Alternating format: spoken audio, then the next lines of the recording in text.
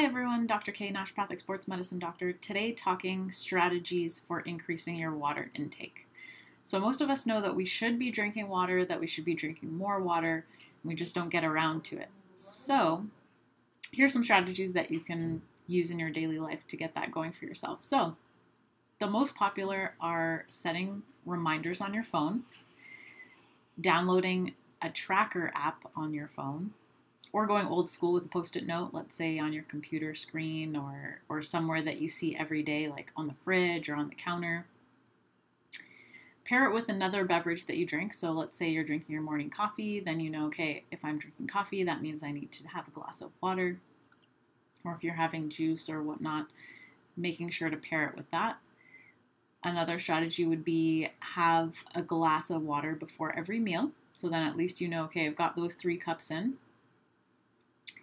Keep a big jug with you, like we've got the Yeti, we've got the Mammoth mug. There's a ton of different brands out there that are just like these massive jugs to carry around. So sometimes that's motivation. You want it to be lighter as the day goes on.